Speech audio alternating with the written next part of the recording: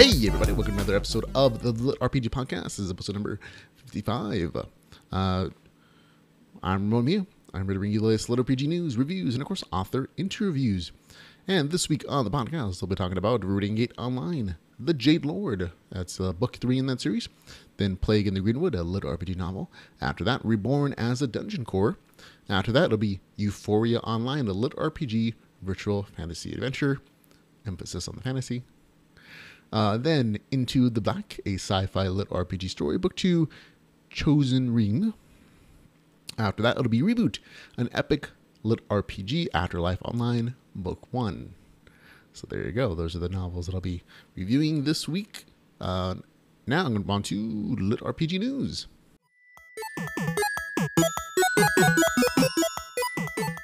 In Lit RPG News, we begin with the story of Luke Chmelenko. He's revealed the cover art for his upcoming novel, Ascend Online Legacy of the Fallen, and it looks pretty nice, actually. His cover's gotten a lot more realistic. Cover characters, lightning, panther there. Looks all very cool, although because of the way the characters are positioned, it kind of looks like that panther is wielding a tail with his knife. So I just thought that was neat and cool. Okay, looking forward to reading that one when it comes out. Now, next in LitRPG News, we have The Quest. Magic Dome Book has put out the first 3 chapters of this new series, or new novel, I should say, from Vivacity Mexico. This is his Dark Paladin series, book 2, entitled The Quest again.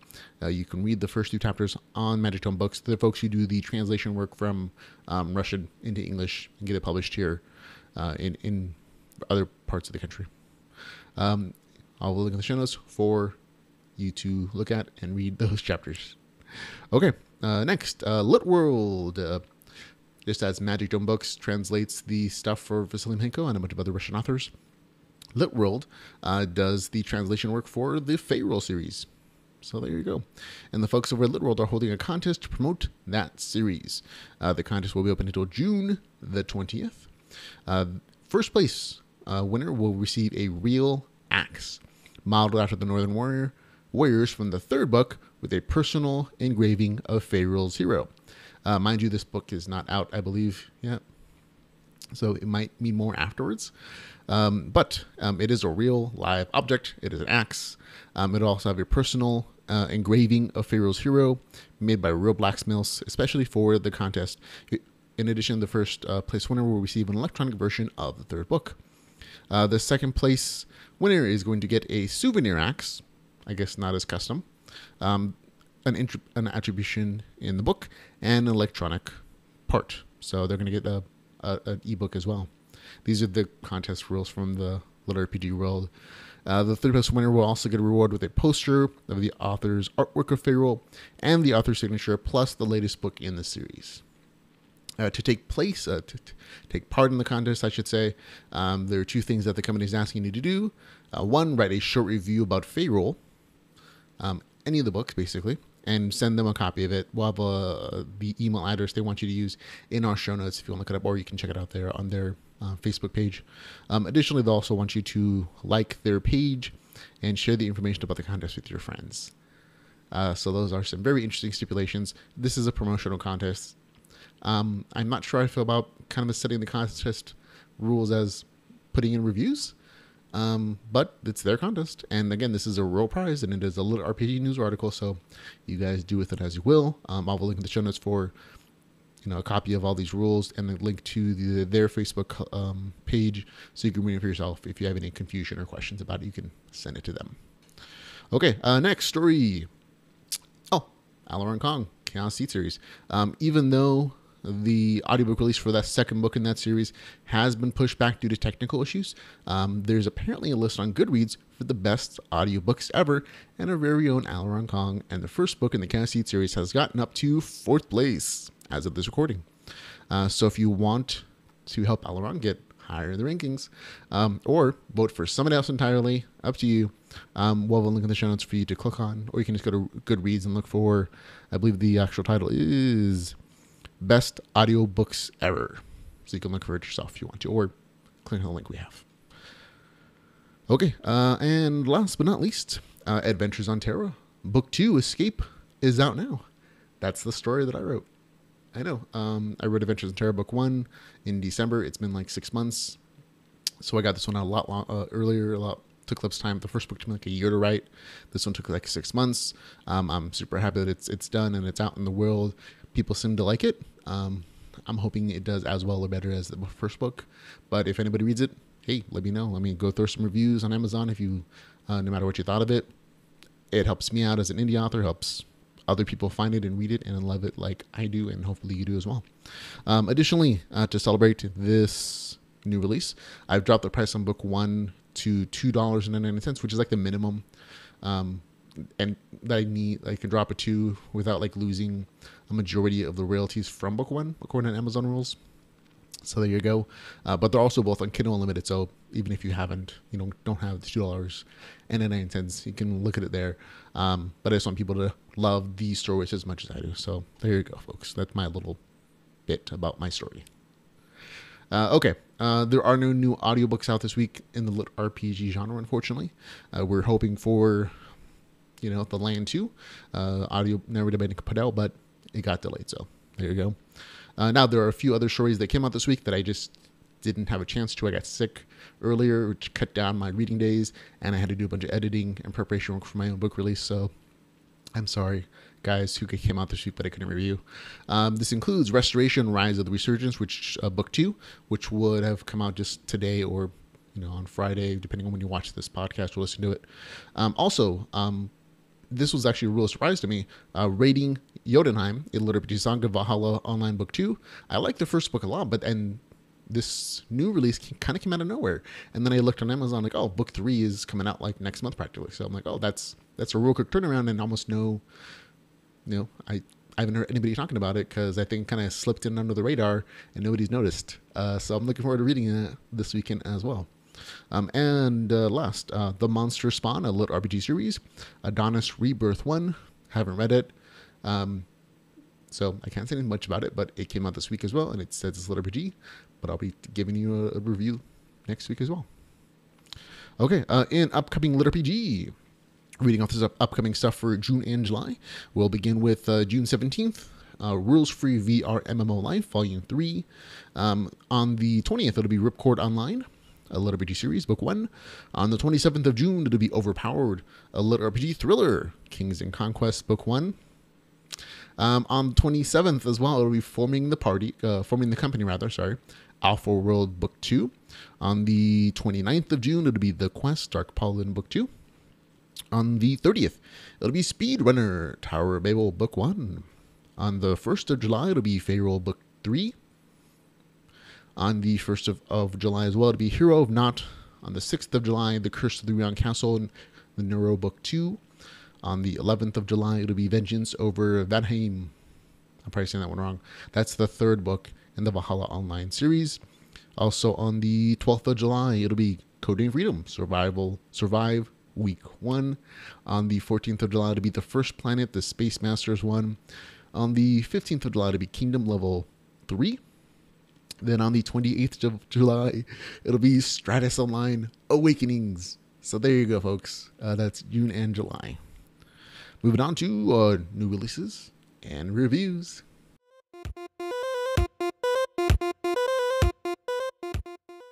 And any release and reviews, we're going to begin with my review of Viridian Gate Online, The Jade Lord, VGO, Book 3, written by J.A. Hunter. And this one is 274 pages, $4.99. It is available on Kindle Unlimited. And now this was really a fun, action-filled novel. It took some very interesting turns that were completely unexpected. And the scale of the story has been knocked down a notch. And with the exception of the very beginning of the story, there's really no faction versus faction fight. And let me quickly read the author's description, since he does a better job of describing the story than I probably do. I'm going to skip down a little bit. Though Jack's faction, that's the main character, Grimjack, the Crimson Alliance has a tenuous truce with the tech genius and Imperial Lord Robert Osmark, Jack knows it can't last.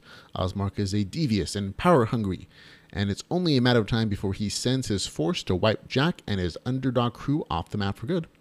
If Jack hopes to survive another month inside VGO, he must find a way to beat Osmark and his army of bloodthirsty thugs, and a new quest the path of the Jade Lord may just be the ticket.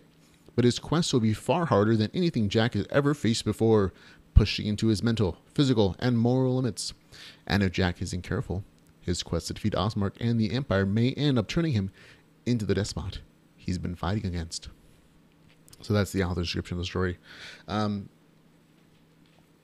I said, this is action-packed. This is very much an action-oriented story, but there are some very cool other things that happen to there. Again, most of the story does focus on what the author described it as the Jade Lord quest. And this is a rare quest line that asks Jack and his crew, his small crew of friends, to find 3 artifacts scattered across the world. And if he succeeds, he'll unite the entire marsh region of the game under the banner of the Crimson Alliance, which means he has more cities, more power, more resources to fight Osmark, if that's what he chooses to do. That's all that stuff is like later in the next book probably. But gaining those resources and the kind of independence from Osmark and his empire is a big reason why the main character goes on this quest line. Now, what I really liked about the story is the way that this quest line is set up. It's not just, oh, get these artifacts, you win. It's very much couched as one of the hardest types of quest lines ever, with also one of the best rewards. This quest line is so challenging that a single respawn of the main character will end it. That quest is done, can't be repeated, you've lost this chance kind of thing. And the author calls this component Death Head, which is raised the stakes quite nicely in this story because the main character can't die or he loses this one shot to sort of even the playing field. And in the Death Head quest, again, if the quester dies, he fails, can't repeat the quest. Additionally, this quest has a time limit, and the main character will become progressively weaker as that time is eaten up. So he'll get a number of debuffs that make him less effective in combat, less intelligence, health, stamina, all those good things, less damage. So he'll get weaker as the quest progresses as well. So a lot of things to balance out in the story as far as this quest. But it kind of gives it a sense of a challenge. Like he can't depend on himself, because if he just tries to go in head first and bash his way through everything, he's gonna die because he's going against some powerful entities to get these rare items in the Jade Lord set. And if he dies, he loses. He can't use that normal MMO strategy of just keep going at it. Even if you respawn, you can keep going back later, gear up again, train, and go back again to try to get it. He only has one shot at this. So he's really dependent upon his friends to help him out, and the crew becomes much more integral in his success in this particular book, which is good to me. Because it helps balance things out. Now, in addition to the many action scenes, there's a bit of kingdom building, there's crafting, pet raising, and even an Ocean's 11 style heist, which I thought was a nice little twist. However, the thing I liked the most about the story was that Grimjack kind of grew a pair by the end of the story, and he decided the kind of man that he wants to be and how far he's willing to go protect his friends in action. It's a good story. I had a good time reading it. It gets a score of 7 out of 10. Okay, on to Plague in the Greenwood, written by Galen Wolfe. Okay, this is always a fun series. The author is never afraid to try something different. Every single one of the books in this series combines a different genre with like this MMORPG stuff. One, it was focused on player versus player. Another one is crafting. Another one is like The Bard's Tale, which is one of my favorites. But it's, talking about Bard stuff. And then in the longer books, there was realm building stuff, like kingdom building, building a town, and also larger guild versus guild combat. And this is kind of an extension of that, but in this one, it also adds in the zombie apocalypse. That's right. This book is 319 pages. It is $2.99. It is available on Kindle Unlimited. And now this is the 5th book in the series, and it starts again right after the War of the Greenwood, which is book 3. That's right. It goes like 1, 2, 3. You should read 4 and 5, but as far as like the timeline goes, 5 comes right after 3. You can read 4 in the middle. It's a short story. It's the one with the bard, and it helps explain this one a little bit, but it's not really 100% necessary. Now, in the War of the Greenwood, which is this almost an extension of the evil city of the Horabians, was finally under siege from the Allied forces, and it looked like it was only a matter of time until their city was destroyed. And it turns out it's not that easy after all. With the help of a goddess, the forces of evil have unleashed the zombie apocalypse upon the Greenwood. Now, Barkud, our level 13 ranger, hero will have to find the source of the zombie plague before it destroys all of the game world, potentially. So that's my description of the story.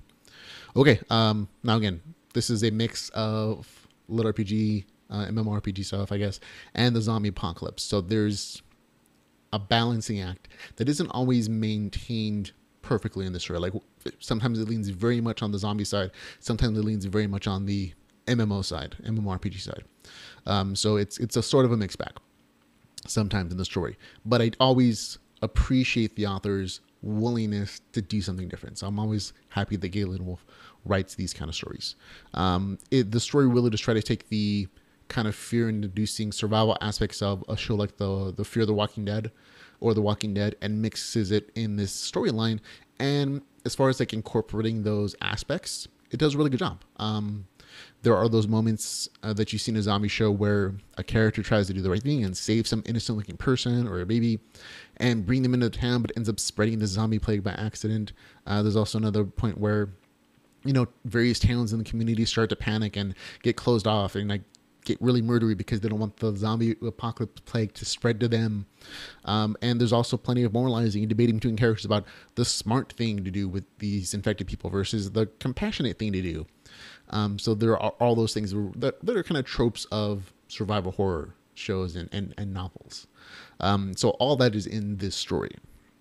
So if you like that stuff, and you kind of like it mixed in with with this storyline, which you should kind of be familiar with already if you're already into book 5, because you can't really read this one as a standalone. Then I'm sure you're really going to enjoy this. For me, however, it wasn't as appealing. I guess I'm kind of over the zombie apocalypse stuff. I stopped watching like Fear the Walking Dead and the Walking Dead shows for now. I haven't watched like the latest seasons at all. So for me, it wasn't as entertaining as some of the other novels in the series. But that's me personally. That's those parts of it that weren't as appealing. There is a portion of the story that I thought was highly entertaining. At one point, to find the cause of the zombie plague, the main character and his friends, a group of heroes that we've talked about or have pulled in from other short stories in the series, they go looking through a dungeon to find the source of the plague. And that dungeon dive is really cool and interesting because there's a much larger variety of characters and enemies to fight there. In a lot of the other parts of the novel, it's just zombies. But in this particular dungeon, it's an undead dungeon. So there's vampires, there's a lich, there's skeletons, there's zombies, traps, the whole shebang. And of course, there's a bunch of cool loot as well. And so that small little nugget there was super cool. But the rest of it was only just it was okay. But it wasn't not bad by any means. It just wasn't as appealing as that one little, dungeon dive section. And thankfully, according to what the author hints at the end of the book, that might be expanded. That dungeon dive stuff might be expanded in book 6 of the series. So there you go. Overall, a fine read. It gets a score of a 6 out of 10 for me. Okay, on to Reborn as a Dungeon, written by myself, not you. That's actually the title of the author. And for that alone, man, you get some good points. Just as a clever little thing, the author's name is myself, not you. Okay, this is 100 pages, short story, $2.99. It is not available on Kindle Unlimited. And it has a very unusual villainous start to this story. This is the author's description. It's short enough to read both. A misanthrope receives a message from God. He's been chosen as a candidate for the position of a dungeon core. His qualification, test, kill 3 entities within 60 seconds. So there you go. That's the author's description. Mine's slightly longer. A green screen suddenly appears in front of Patrick while he's driving and tells him that he's been chosen as a candidate for the position of a dungeon core. All he has to do is kill 3 entities within 60 seconds, and himself. The MC seriously just accepts this, and while driving, he mows down into 3 other people and kills them without question. And then he poisons himself later in his apartment, and he has spent several days dying, and then he's reincarnated or into a dungeon core, a crystal in this case. So that's my description of the story. Now here we go. He's a dungeon core.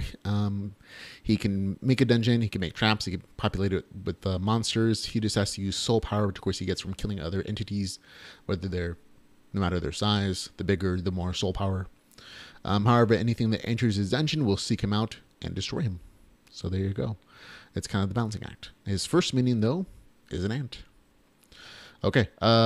This is besides. There's a really odd ending where this guy just seems murderous for almost no reason whatsoever, and it's never explained why he's so willing to be so murdery at the beginning.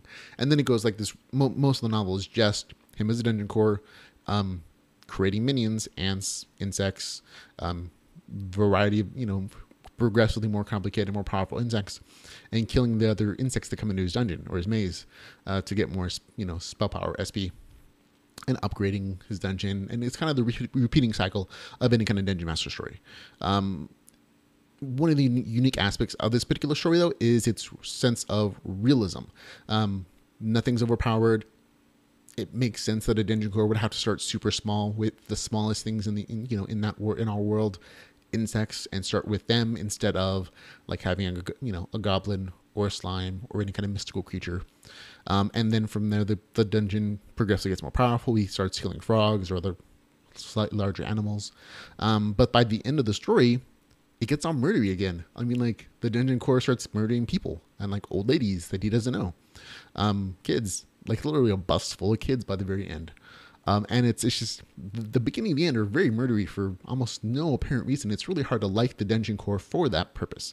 But the middle stuff is rather interesting, and it's a very interesting aspect of like design and balancing between like being aggressive and like luring things in. And it's a fine dungeon story in the middle. It's just the beginning and end are just super murdery, so it's a little weird. But hey, it actually is LitRPG, so for me, it gets a score of a 5 out of 10. But there you go. Okay, next, Euphoria Online, a LitRPG virtual fantasy adventure, written by J.B. Reese. Okay, by this cover, if you just look at the cover, you can tell exactly what kind of novel it is, and it is the kind of novel. I will read you the author's description. Tired of leveling up from the manner of fighting monsters and dull repetitive grinding? Welcome to Euphoria Online in the far future, when technology is advanced to full virtual immersion, a new type of hit sensation MMORPG, Euphoria Online, is coming to play, which promises all the sensual pleasures one can ever dream of.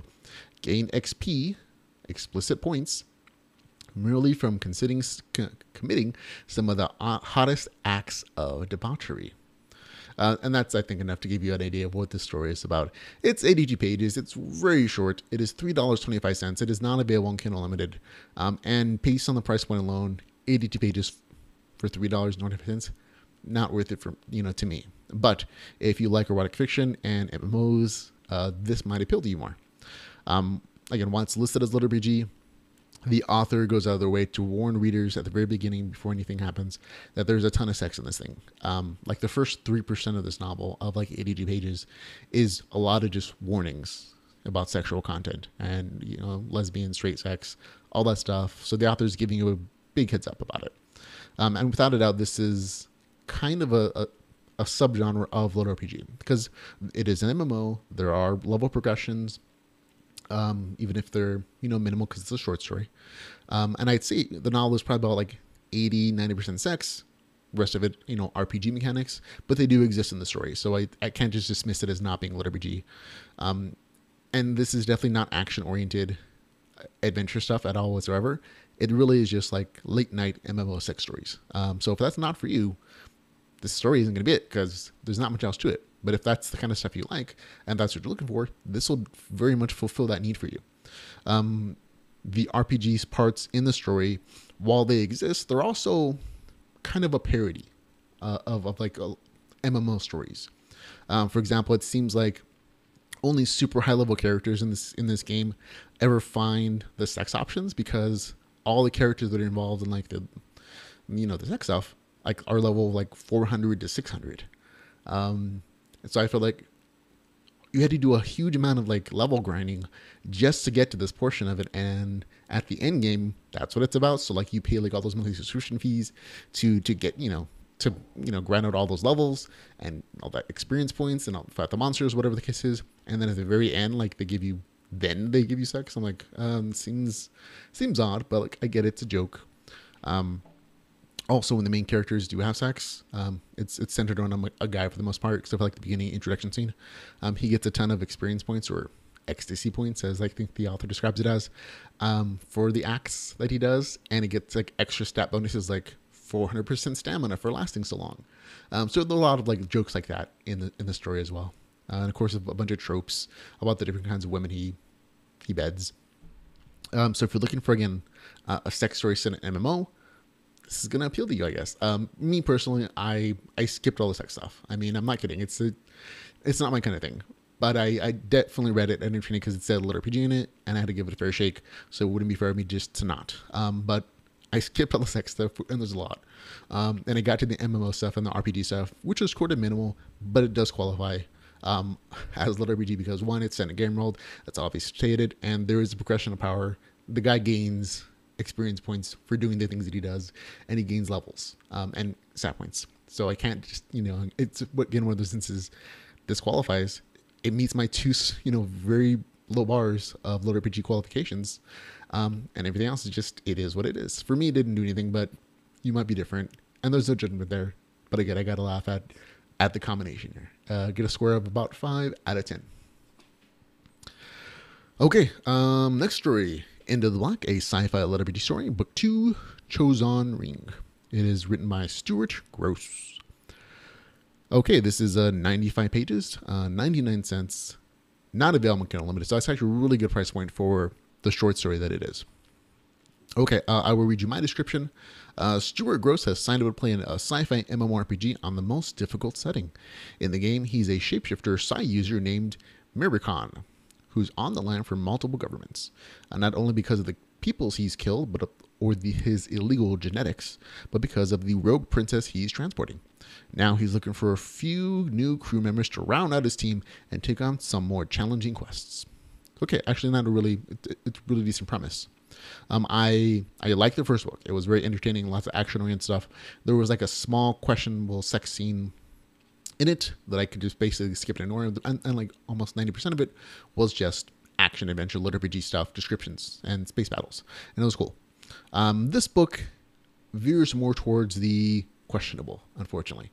The first 11% of the novel is a recap of the last short story and like a big info dump about the possible upgrades for the main character's ship, and it felt like a little bit of a padding as far as story-wise and like RPG stuff, because it has to look like 5 or 6, 7 pages of just options for the ship upgrades. And none of them, very few of them, I should say, are ever implemented now. And the main character actually says, I don't plan to implement most of these, but it's nice to know them, which means like, oh, he's just giving us information about possibilities. So it feels a little fillery there, but it is what it is. But it's not uninteresting information. It's just stuff a lot of people are probably going to skip. Again, there's a lot of action in the story. There's an expanded understanding of the larger game world and the different types of worlds. It's a space story, so plenty of worlds to explore. And in this particular instance, the main character travels to a planet of rogues, basically. Mafia, mercenaries, slave trading, things like that. And while he's there, he decides to get some new crew members and not necessarily recruit them from like the player base of other MMO players. In this particular instance, and where it starts to get a little questionable for me, is he decides to buy some sexy slaves to fill out his crew. He gets one member of the crew who's a player, but the rest of the positions are filled by people he purchases, and they're all hot ladies. Who would have thought? And that in itself is not necessarily question, because he could free them later, or he could free them now, whatever the case is. But it's the things the main character chooses to do with those slaves who don't have a choice to say no, that are questionable to me. And some of the other things the main character does. For example, after one battle with a gang of thugs who assault him and his crew, instead of defeating the only female character in that gang, and sending her to respawn because she's a player, he instead slaps a special slave collar on her that traps her in her mind, and then he sends her out, and he sells her off to prostitute herself to make him money. Yeah, and I'm like, that seems weird. And I'm like, that's kind of when it started. I'm like, maybe this is not the kind of story that I'm interested in. And it got progressively more questionable. For example, the main character later on in the story gets a special upgrade that gives him a big power boost to his psi abilities, which is cool. but with every big power upgrade, there's usually a consequence. And in this case, it is that it requires that he have sex like every couple days, or he loses all the power and then some, which is not, I guess, like the worst trade-off, and it's not in itself bad, but how he chooses to fall is with the slaves, they can't say no. And so it becomes a case of, it being rapey because they can't say no. And here's a side thing. Apparently that ability boost also makes all of his fluids super irresistible and addictive, like a drug. And so for me, that was kind of the point in which I'm like, okay, I don't think I'm going to read the next novel in this series, but I'll finish it out because that I have to give to different, because all that stuff happens fairly early in the story. And again, these questionable parts are a small part of the story, something like I'd say 10% of it. The other like 90% of it is straight LitRPG, action, adventure, fighting, all that stuff. And a lot of people can probably overlook it. I just couldn't, because whenever you get into non-consensual sex, it's just a thing that I'm not interested in reading about. Even if the rest of it's really pretty decent and good, it kind of ruins it as far as like continuing on the series. But if you're okay with overlooking that, or you don't see it the same way I do, that's perfectly cool. Everyone's adults here. Read the stuff that you want to read. It's just that I'm going to drop the series as far as like reviewing it, but I couldn't give it a bad score just based on that alone, because it wasn't the predominant theme of the story. But taking into consideration the fact that the author's other series is called it's the Rules-Free VR MMO Life, which is super dark, and there's a lot of sex and rape and graphic torture. I'm like, this seems like a theme of the author's writing, whether he talks about it as like, oh, it's the villain's story or not. These aren't things that I generally want to read about in my stories, and that's just a personal decision, which is fine. Other people are cool with it, or they have the things that they're interested in, or they can overlook it, or they think of it a different way, whatever it is. And I'm not going to judge them for that. It's just, for me, not my thing. So I'm going to drop this series, but again, all the other parts of it, RPG mechanics, action stuff, space battles, really good. I'd give that portion of it like a 7 out of 10, but it's the other things that are questionable that kind of drop it down for me and make me drop the series. So I'm going to give it a score of a 6 out of 10 overall, and I won't be reading anymore in the series. So there you go. Okay, on to Reboot, an epic lit RPG. Afterlife Online Book 1, written by Domino Finn. Okay, this one is 357 pages, $4.99. I'm going to read you the author's description because he does a better job of describing it than I do. Tad Lonerman is having a crappy day stuck in an office traffic, late to a crappy meeting. On the bright side, his game development career is the only non-crappy thing that he has going for him, so life isn't all bad. At least until he dies. Now Tad finds himself uploaded to a beta test of Haven, an unannounced, hyper-immersive MMO where the dead have a second chance at life. It's not virtual reality, it's digital reality. A true afterlife online. Except that Haven isn't exactly a blissful paradise. Tad bumbles into a pagan blood feud, crosses paths with fallen angels, and gets lied to by the saints. His only allies, a frat boy with a penchant for dying and a pixie who won't give him the time of day. Second chances be damned. All Tad wants to do is return to his old life, and he'll do anything for the opportunity, even make a deal with the devil. Okay, again, 357 pages, $4.90, available on Kindle Unlimited, well priced, also on Kindle Unlimited, which is always a plus. Now, the novel actually does a really good job of getting right into the game world. By the 2% mark of the story, the main character's already in that world. He's died. He's gone to Haven. Yep. And his digital afterlife. I should note that there are some religious undertones of the story, which you're going to get with any kind of story that describes part of its premise as an afterlife. It's inevitable. We're all influenced by some kind of concept if you're going to think of it that way. And in this particular case, the game company is represented by an employee with an avatar named St. Peter that introduces the main character to the closed beta afterlife. The bad guys are goblins, cyclops, orcs, trolls, and other monsters referred to as the pagans. And the real big bad guy and tempter, Lucifer, is a rogue player that just wants to see the game world burn. That's pretty much the extent. There's a few like name references to it, and then of course comparisons to heaven. That kind of afterlife. Now, the first half of the story is mostly story setup and information about how the game works. Heck, the first 10% of it is just character creation and the tutorial for the main character. So be aware that the first half of it is a little bit slow. But at that 50% mark, it really does pick up. That doesn't mean that the first half is not interesting in its own way, though. You'll get introduced to all the important characters. You get a feel for the game world, who the bad guys are, who the supposed good guys are, and you'll get an explanation of how the game world works. One of the places the story really does shine is the potential depth of the game mechanics, and the author's background as a real-life game designer really kind of show through her. There are 4 basic character classes: Artisan, Mystic, Warrior, and Explorer. I might be saying them wrong or remembering them incorrectly, the specific titles. And each has their own benefit. Artisans are crafters. Mystics are the spellcasters, and they can all specialize later. Warriors, strength, and the Explorer, agility. They agility based. And of course, they have corresponding stats that help them out in each one of those particular classes. But there's a stunning number of skill choices in this story that really lets you see that there are so many potential combinations and customization options for the players in this game world that it's really nice and in-depth, and it's interesting. There's also crafting the story, which I always love. So if you're kind of a game mechanic nerd like me, and you like a bunch of numbers and stats and like seeing the potential opportunities for character growth and things that you would do, if you're playing this game, this is definitely the part that you're going to like a lot. But anyway, the story becomes kind of a real page turner after the 50% point, when the main character is told by Lucifer, the big bad guy, that the game company has been lying to him the entire time, and that they're intentionally not letting him talk to his little brother, who's still alive in the real world. And there are some serious consequences to the main character deciding to hack into the game's servers, and it pushes the story up a notch. From there on in, it's a much faster paced story, tons of combat, big epic battles,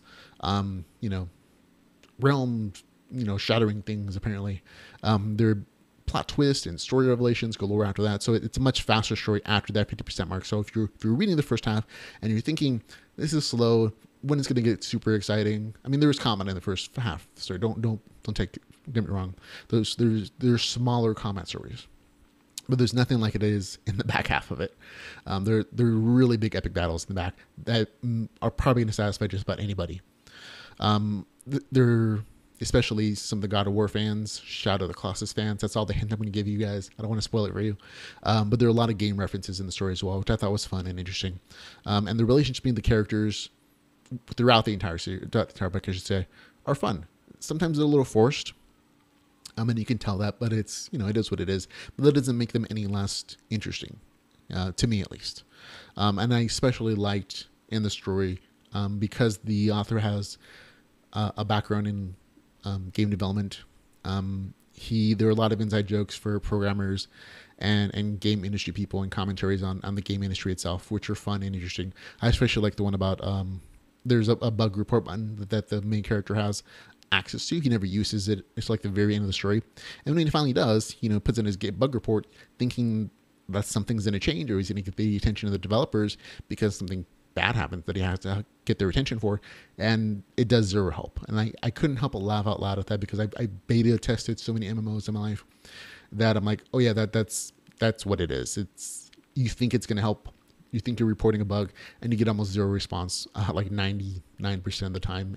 So it feels like you're talking to nobody.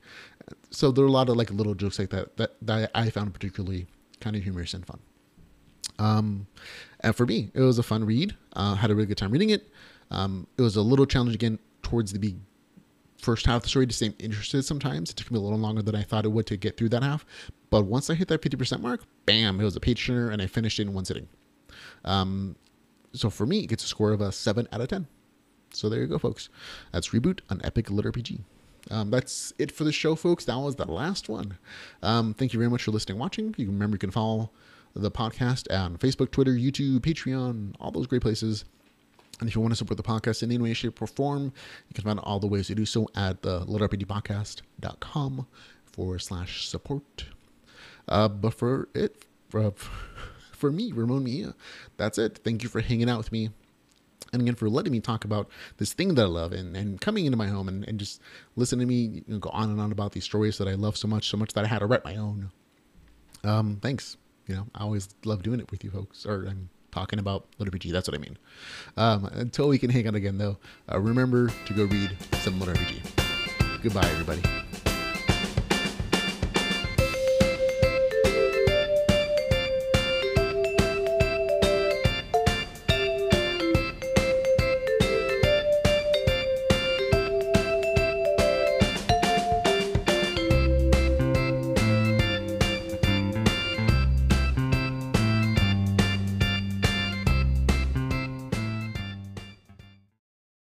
Hey everybody, this is Ramon Mejia from the LitRPG Podcast.